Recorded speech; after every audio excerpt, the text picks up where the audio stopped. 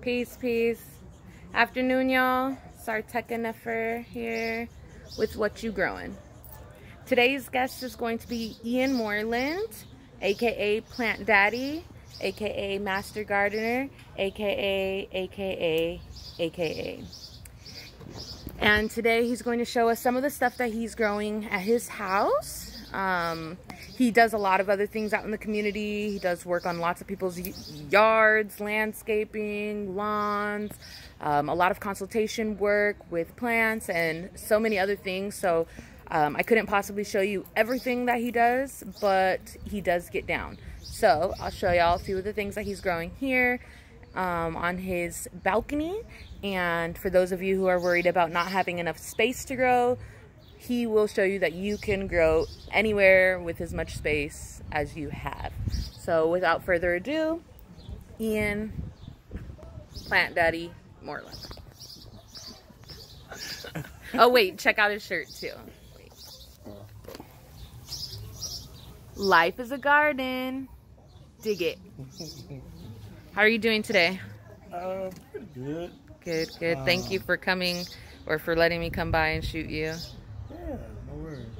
Man, I'm not even sure where to start. How did you first get involved with like growing anything? Well, I've always wanted to be an entomologist, actually. It's the study of insects. And so I've always been into insects and in the ground. And about 10 or 12 years ago, I got a chance to live at my great-grandfather's in Encanto. And so I grew up going to that house. It's got a really cool yard. There's a million trees and bushes and plants. There's just everything there. There's evergreens, there's tropical plants, there's fruit trees. This is, just everything. And so when I moved in there, the house had been vacant for a while after my great-grandfather passed. And so when I moved in, I started, taking care of the yard. What I always do, playing in the ground and stuff. And I started to realize that as the new plant life came in, the insects changed. So really, I was just out there trying to catch bugs and lizards and shit. And I started to notice that in different stages were different bugs. And so at some point, I started composting. I don't even know where that came from, to be honest. I don't really remember if someone got me doing it or I just was trying to see the bugs. So I just remember I was throwing stuff in these pots on the porch and things were just coming out the ground. Like every time I would plant, every time I would throw a seed in there would be bell peppers, tomatoes, avocado seeds were coming up. Just everything was coming up and I was just doing it to see what bugs would come. But then I started to realize, like, dude, these plants are growing and everything. And then someone was like, yo, you have a green thumb. And I'm like, a green what? What the heck is that green thumb? What does that mean? Can I see your thumb? Oh, so for those of you who might think a green thumb really means your thumb is green, his thumb's not green, but he grows things, so he has a green thumb.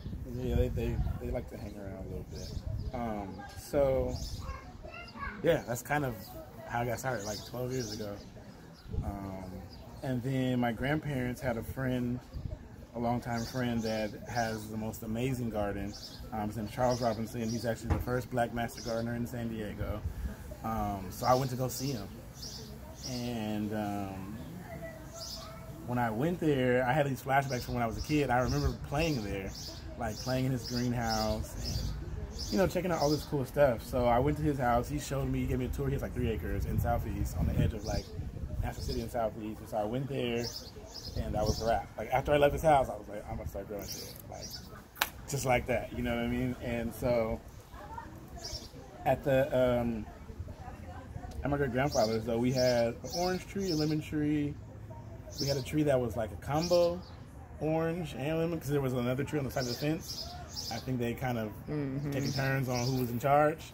So like sometimes you would crack open with like a lemon, but it'd be orange inside, or you'd get a lemon that looked like an orange, but it was sour. Like it'd be like, oh, this is definitely lemon. There's olive trees back there. There used to be a tangerine tree when I was a kid, but I think it was gone. There's palms, pines, I don't know, just everything. And I like all of it. Like I don't have a specific plant. Well, that's not true. Bromeliads are my favorite. Bromeliads. I'll show y'all some of those in a minute. Bro. Yeah, bromeliads. The most commonly known bromeliad is from the pineapple plant. That's something people usually identify, like, oh, that's, yeah, so that looks, there's a whole bunch of plants that are part of that family. You have cool colors and markings and stripes and polka dots and all this cool shit. Fucking amazing. So anyway, that's how I got started. That was, like I said, 12 years ago. And I've just been trying to grow everything ever since. A few years back, a friend of mine came to me and was like, yo, let's start a garden. And we were like looking around the city for like community plots to like, you know, be a part of or whatever. And like that same day I happened to go to my sister's house and we probably got like a quarter acre, I think, the whole lot. So anyway, I got to use a good portion of it. And the first year we did watermelon, pumpkins. It's like in a 10 by 10. Pumpkins, like 7 by 10, no, 10 by 15 watermelon patch. Then we did like a 3 by 8 for cucumbers. Another, I don't know, 7 by 10 or something with cantaloupe. With tomatoes, had a bunch of greens, collards, kale, the rainbow chard, cilantro, I don't know, you name it. If it was in the seed packet, I was throwing it in there. We was trying everything. I had my nephew help me with the greens, so the greens were like all just mixed in together. And so that was the first year, and it was really fun. It was a lot of fun. My nephews got involved, my buddy Brandon. We did it together. We built this like makeshift greenhouse that was way too big. We did not need that much space. We realized very quickly, but I will say, it was so big that part of the greens ended up being inside of it, and those greens lasted forever. The collard greens are still growing. They're probably like 3 years old now, and so I still pull collards from those. It's actually one of the few things left in that garden because it's no longer there. There's the collards, a pomegranate tree, and a struggling, I think it's a ruby red grapefruit. Struggling. By struggling, I mean like there's like one little leaf that somehow has managed to stay. I think it might have got planted too deep, and it was somebody gave it to me, so it already had its own history, but it didn't do that well. But we'll see. You never know. You never know. Even if sometimes when something looks like it's struggling or dying, it'll surprise you and it comes back up the following season or a couple weeks. Will, like these. So this is the mint. This mint, I didn't even plant this mint. The lady that used to live in the apartment next to me, she had this plant here. There was a pepper, some kind of pepper I gave it to my grandmother. Something else. Something was in this pot too, but I replaced it with aloe. But this mint dies all the time, as you can see. It's like dried and, you know, crunchy. But still smells amazing. Still smells amazing. I can smell it from here. When you have those leaves that have the things like the oregano or even like cilantro, when it's going bad, stop. You just let it dry out and then you can use it in that form. So, like a lot of people buy cilantro, you know, from the store, and you know, after a while, it starts to get ugly. I usually just lay it out on the counter, let it dry out completely, and then just crumble it up into a baggie, and now I have powder, dry cilantro, powder flakes. Right. All right. You know. So I just little don't seasoning. Waste it. Right. So anyway, this guy comes back and comes and goes all the time. Mint, I would suggest if you do grow it in a pot because it's a weed in the sense that you can't really kill it. If you put it in the ground, it's going to stay there. Yep, and if you pull it out, it'll keep coming back. Yeah. You'll never get out all the roots. Yeah. The many roots as you pull out, there'll always be some part of it somehow that manages to survive. And as soon as it gets the right amount of water and the right amount of sun, poof, it's back. And so this one comes and goes because I'm not that good at watering this particular plant or stuff up here, which is why I have mostly succulents at home because they can deal with a little bit of neglect. You see, you work with what you got. Right. If you know you don't really remember to water so often, then find yourself some drought tolerant plants. Right. And also when they're stressed, they're pretty. So as you can see, that beautiful orange color looks a little bit like my hair. So most people don't know this about succulents, but the colors come from stress. So it usually means that there's not enough nutrients in the soil probably, or it's not getting enough water, or a combination of those. And that's where you get the reds and the oranges that we all love so much. We love them, but really what you have is a stressed out plant that's like, please. Like, hey, I'm still right here. Give Do you see water. me? Yes, I can handle it, but you know. Maybe I was camouflaged in green. I get a drink? Yeah. Every now and again. But succulents you can do like once a month, once a week. It really depends on what you're looking for. The point of them, like the aloes, if you want to use it for medicinal purposes, then I would suggest watering them more regularly and keeping them in like partial shade, because it allows them to get deeper, darker colors and they don't get so yellow like this. I mean, the aloe's there and it still works, but it's not as bitter either. This stuff tastes bitter. I've eaten it. It's bitter. Aloe is actually really bitter most of the time. Yes. And when it's not happy, it's even more bitter. What else we got? This is a lemon. My lemon tree that has no lemon, but it's probably 4 years old, maybe 5 years old. And I did no research. I just threw some stuff in a pot, and I just learned recently, I don't know when we look it up, that lemon trees don't produce fruit for like 10 years. 10 years. So everybody thinks they want to grow from seed. You don't want to grow from seed. Go ahead, slide over to the nursery. Buy you a plant that's already probably 6 feet tallish. Right. Get you a little plant that's about 4 or 5 feet. Probably got some buds on it. Plant it in the ground, and in 2 or 3 years you'll have good fruit. And in 10 years you'll have shade.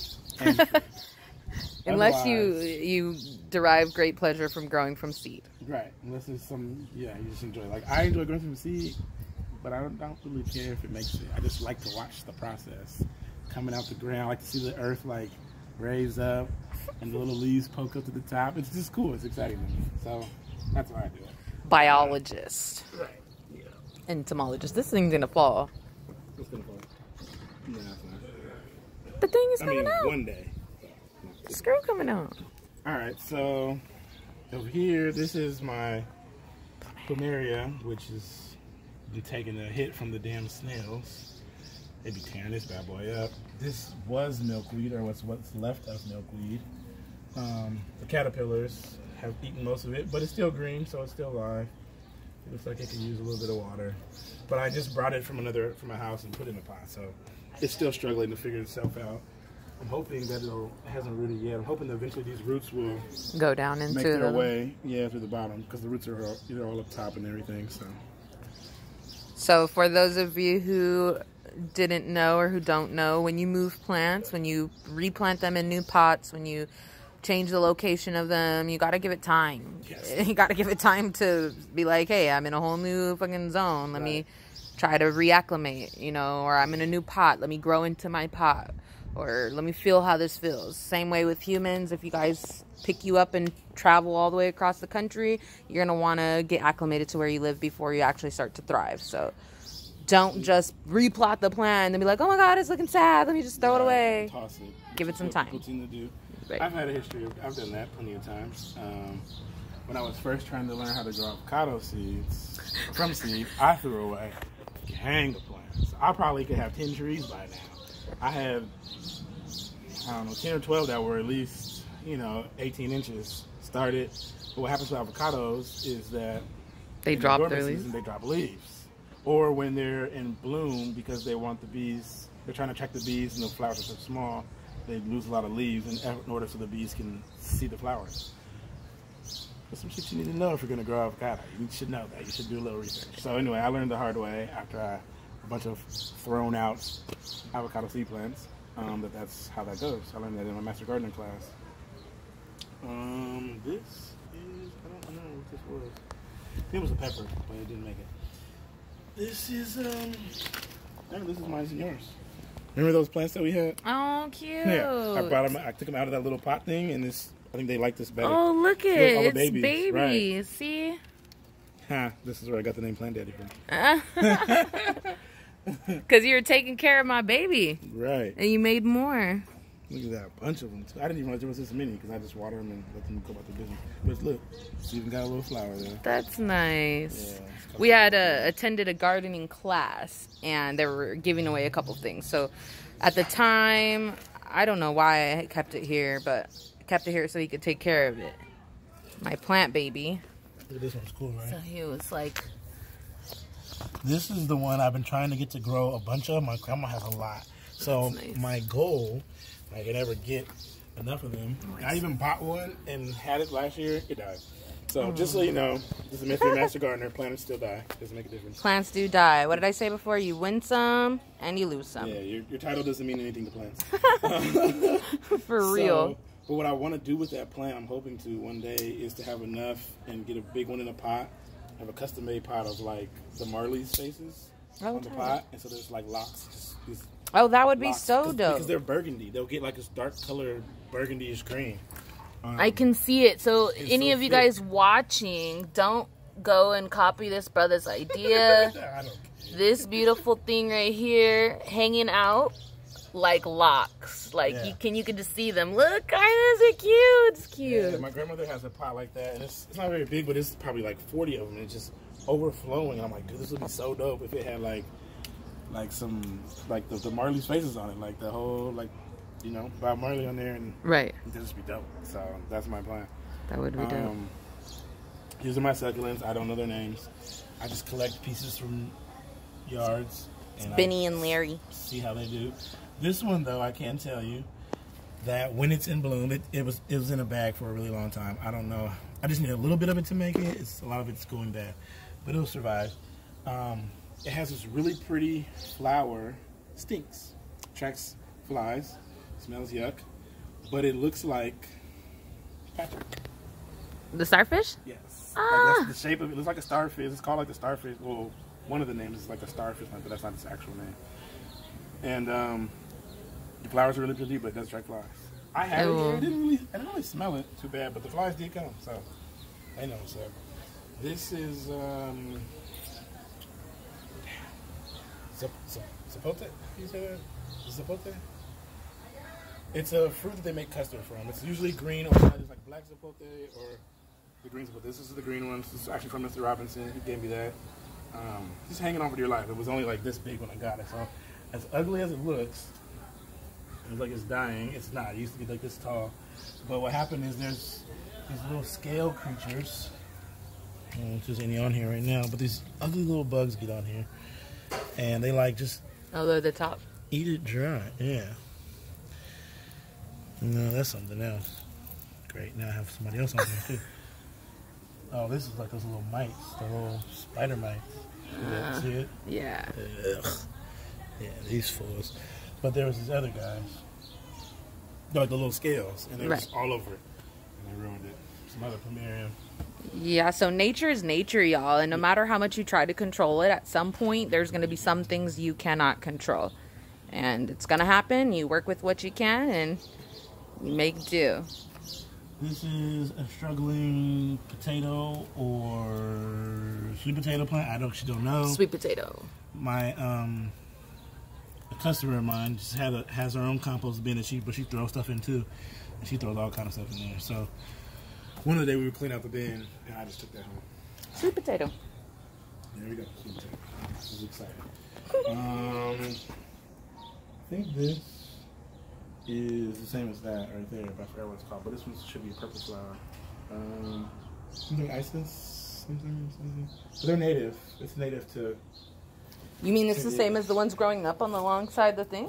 Yeah, the white flowers. Ah. It's the same family, but I think this is the purple version. I want to say is this one that has even thicker leaves. It looks prettier. It's a little bit hardier, but yeah, I think so. I think they're related. Oh, okay. Oh, you didn't mean this one. You meant this one. This is the plant. Got it. So this one is going to grow like these that you often see in apartments with the white flowers. Yeah, white flower, but the native ones are purple. The ones that are from San Diego's are purple. There's a purple one. Purple. But the same thing. They usually open up at night, which is why you see in the daytime they're all closed. There's be a few open as the day, like they're kind of like partially open now, but as the day goes on, they'll open bigger. When it's a full moon, oh man, they be out like. Wow. They love it full moon. So I think those are for like moths, you know. I'm gonna have to check that out because I never noticed that. Yeah. So my bromeliads, my prize. His bromes. So this one is a pineapple plant. Eventually, pineapple will come from the top here, and you get your fruit. Look at that, guys. There's a pineapple gonna be in there. So this right here, you can usually tell pineapple plants always have like these little serrated teeth. That's how I knew it was starting to get mature enough to possibly grow. Because when I first had it, it was, I mean, this is the pineapple top. I literally cut the pineapple top off. That's what I was gonna ask you. So, for those of you who don't know, you can recycle your old foods, fruits, some of them. So what he was just talking about doing, he cut off the top of his pineapple, ate the pineapple, and replanted just the top, like maybe, probably like below the this much. Yeah. Just as long as you cover the whatever the part of the fruit cover that, bury that part. And then if you, he was saying about the serrated edges, if you can see right here, this is kind of like pokey.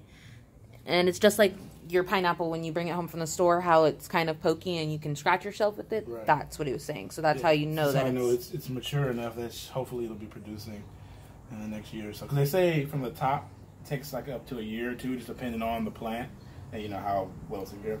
I can tell you right now, this was not taken care very well in the beginning. This wasn't the house. It's not doing well, and I eventually just put it out here because my grandmother has like 7. She bought one plant, ate the fruit after it grew fruit, and she's been planting the tops ever since. Oh, that's so smart. And so she has a bunch, and they produce, like, one of her plants has multiple plants on it, and they have multiple pineapples coming out. Yeah, it's awesome. So that's the bromeliad, and that's my favorite, or that's the most common bromeliad. This one was actually given to you by another Master Gardener, and it turns out that they got it from Mr. Robinson. Wow, so, small ass San Diego. Right. So there was flowers, and they're really pretty when it's in bloom. They were pink, and they have these like really cool blue tassels. It's pretty dope. So this is the baby. This one just got here. This one was not here when I got the plant. It was just this one. This one bloomed, and then the baby came shortly after. And actually, wow, look, another one. I just noticed. I never realized what the name of them was, but I do have one of these growing in my room. I just realized because it looks just like this guy right here. Yeah, so this is bromeliad. So now I got 3. And as y'all can see, I know he mentioned bromeliads were his fave, but they're all up close to the door. He doesn't leave any down there. No. So, and this is coming from someone who's very trusting, but his bros are close. Yeah, but also too is because of this is the perfect environment. Shade. So they get mostly shade because most of these plants grow in like tropical environments where they get indirect sunlight because the trees above them are 100 feet tall. Right. So light does get through, but it's small. And so that's why I have them here, because the light in the morning, the sun's here for about an hour or 2. By like 10 o'clock, it's only partially sun. By then, by now there's no sun. So they don't get burned up. So this is also a bromeliad. You can see this one has got the stripes, got the colors, there's flowers inside. Right here. This one here actually has the one in bloom. See the little pink flowers sticking up right there? There was like 5 the other day, so they just kind of come and go. This is a bromeliad. I have yet to see anything. I actually I got this from someone's yard. I had a customer that had so much overgrown plants that when we started clearing stuff out, some of the plants they weren't nothing. It was just sitting. Like, it was alive, but it wasn't plot. It wasn't in the ground. You have no roots. But there was enough moisture that it was like just kind of barely hanging on. It was really yellow. So it's coming around, it's getting green. This one right here, you can see it's from another Master Gardener. It's got the yellow stripes, the pink stripes. This is also bromeliad. I saw one of these in Encinitas, and inside of it was a tree frog living in there. So cool. Cute. So I'm really excited about the fact that at some point I might get some nature. Maybe not here, but when me and my plants move into our house, and we can get some stuff popping like that. That'll be cool. All right, edible things. The bell pepper plants. There's a bell pepper there. For those of you who love peppers. So I like to compost. Compost is my favorite. So these things I throw stuff in there and see what happens. So usually bell peppers are going here. Usually I have a bunch of green onions, but they finally died out not that long ago. So I'm in the process of redoing. I just cut a bunch of them the other day. I'll show you guys the ones I have cut, but this is all dried out. Oh, I'm sorry. There was one left. So maybe I'll replant this, but they're kind of skinny, so probably not. Yeah, this is the bell pepper. This is just green apple. I just remember that as a kid. It does fine.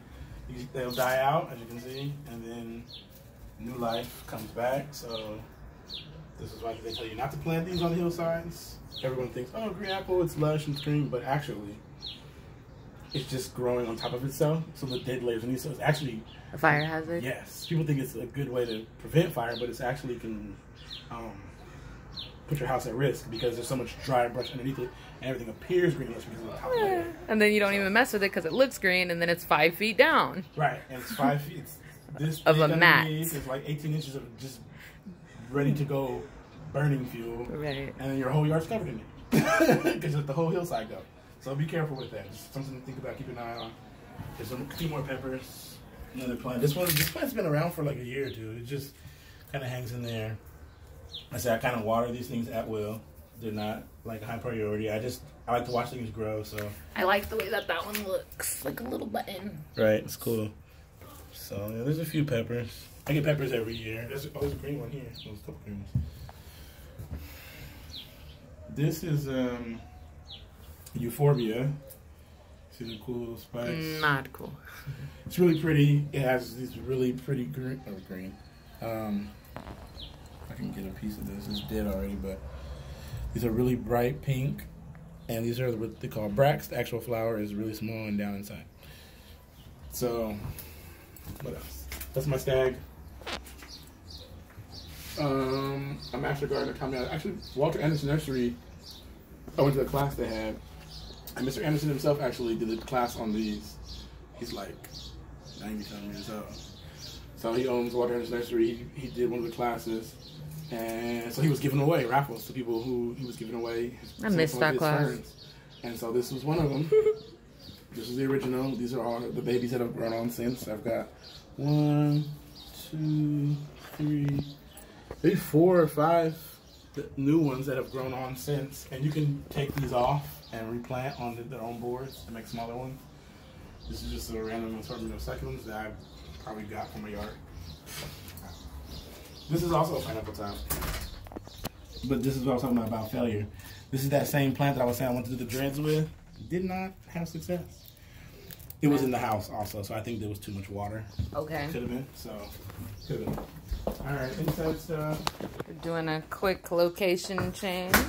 Another bromeliad, one of my favorites. This is really new. This was a gift from a customer. My inside stuff is where you'll see my failures. Because I don't pay that much attention to the plants. I like things that don't require a lot of attention. So right now I'm working on some stuff. This, as you see, this looks all dried out because it's dying, because I cut it off of a piece of vine. It's related to the asparagus. So I'm trying to see if it'll propagate. You said it's related to asparagus? Yeah, it's in the same family. Trippy, right? Yeah. This is just an ivy. I'm hoping this one will grow. It's doing okay. This is still alive, so that's a good sign. This died. I don't remember what you're called. I call it a tarantula plant because it looks like tarantula legs. I was just going to say tarantula legs. Right, but it's actually called rabbit's foot, I think, which is weird. I guess they get thicker, and so it looks more like rabbit's foot when it's bigger. But it's like a fern. It's a cool fern, but anyway, this didn't work out. But because I like spiders, I kept it. Eventually, I'll probably just put something else in there. I may put one of these. So these are bulbs from another type of fern. So I'm thinking I might just stick one inside of there, put a little water, and just have a new fern grow out of the old dead fern. We'll see. Repurpose it. This is from Mr. Robinson. Gerda? Yeah. I don't know why there's name. I think a kid wrote the name on there. I think a kid planted this, but he had a bunch. So I guess. Oh, amaryllis. This is. I think this is the appropriate name. I think this is amaryllis. Could be wrong. I don't know what this is. I was telling her earlier, but it has really pretty red flowers when it gets going. I think this is a piece from a customer's yard. I trimmed back a big bush. They had new ones coming from the ground, so I pulled out one of them. It's got roots.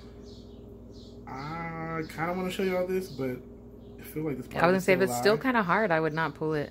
So I'm gonna let this one seem like it's dying, but I'm gonna just let it be. Also repotted. This is from someone's yard. It did. These grow a lot too. They grow a lot. They grow everywhere. And the thing is, a lot of times when you go to someone who has a lot of plants, is the original space that they belong in, they end up everywhere else. And so when you're like, I do landscaping and gardening every day, so I get the benefit of taking plants with me all the time because it's overgrowth. It's in the part of the yard that doesn't belong, or it's a healthy plant but doesn't belong in that spot that it's in. And they would otherwise throw it away, yard, right? It's trash. So ain't no trash. If I see it, it's a right. plant. I'm taking it home. We're gonna see what happens. So I just be trying stuff. Same thing with this thing. I've been nursing this little stick for a while, and it's finally got a little something on it, and I have no idea if it's gonna make it because this is turning yellow. But well, maybe this part will die out, and this will just I'm really hoping because it's an ivy, and it had gigantic leaves from a customer too. The leaves were like as big as my hand. They were like just big leaves. I've never seen an ivy with leaves that big, so I was really excited about getting a little piece and see if I could recreate that action. Oh, this is this guy in here. This avocado. So it's growing from the 2 stories down. It's from down here. Oh, I see. But it's sticking up through the top. So this guy just found his way right up. Yeah. So there's that. Come from down I don't know here. what these are. I think there's some type of beans that I planted, but I really didn't remember. So it was full of them, and I just kind of, I don't know what it is, so I kind of let it go. No big deal. This is a resurrection plant. This is also from a customer's yard. I'm telling you. Shout out to my customers. Y'all would hook my brother up. Shouts out to all the customers. I don't even know what this is called, but it has this pretty yellow orange flower. Yeah. I'll be right there. That's a customer. The apartment's like 2 buildings over. I do their grass twice a month. And the lady's been trying. She's always trying to pay me. She's like, you never stay put. I'm like, it's fine. It's like $30. When you see me, give me the money. Right. This is the struggle of the century. I never do well with Venus flytraps. Either, but this is like the 7th or 8th one. There was a bunch, and they've been dying, but they've been growing back. Which is usually they just die, and that's the end of it. So I'm doing something right, but I'm still learning. And it takes distilled water. That's a big thing. Oh, that might be why. Yeah, I learned that. And they barely any water. I guess they grow by like rushing water. So it's usually somewhere like a really moist soil. So, and they're native to like North Carolina, which I did not know until recently. Me either. They're American. Who knew? That's all these guys. Oh, these are all the same plant.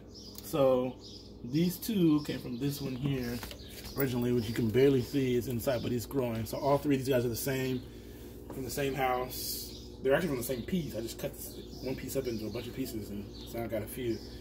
I'm really looking forward to those. This is the mother-in-law tongue snake plant. Those are known for their air purifying skills. And I have a few random other stuff. But I think let me show this really quick. This is a native. It's an ivy.